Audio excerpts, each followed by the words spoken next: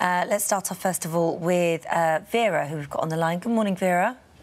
Morning. Good morning to you. Now, you've got a question because you're worried about how to explain this to your son, and for very good reason.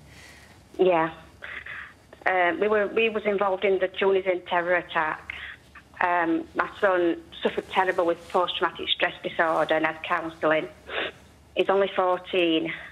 I just don't know how to tell him about London as it's getting closer to home. Right, I understand that, yeah.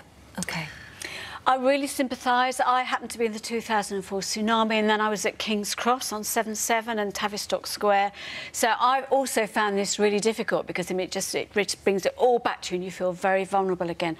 I do think it's important, though, to let your son know what's happening, because the risk when we don't talk to young people, and your son is especially vulnerable, is he will hear it from somewhere else and he'll hear it in a way that you don't want him to hear it.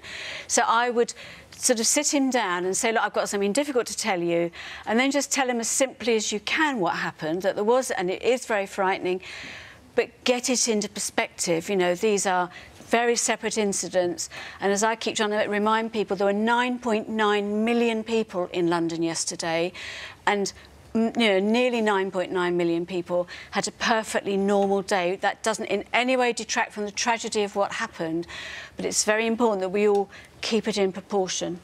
Absolutely. I mean, it's a safe place. It is a safe place, and there will be isolated incidents. Of course, they're tragic and horrific when they occur, and they impact on people's lives. But it's really important to get that balance, and honesty is so important when you're talking to children.